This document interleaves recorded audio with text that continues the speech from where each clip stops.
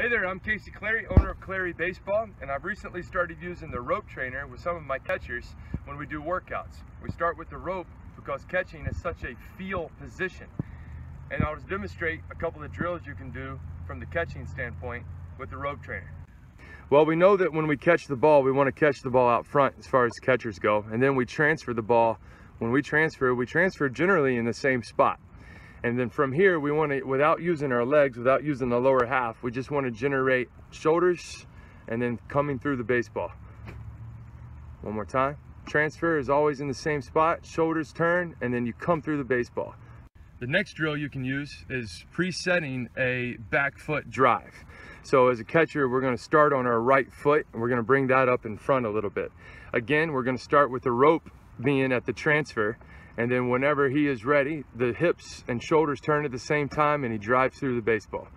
And let's look and see if there's any kind of drag on his back foot toe here, and the rope trainer should come through the baseball, come through the zone really well. It did. And one more time from this view, starting at transfer, everything turns at the same time, boom, coming through. Nice job.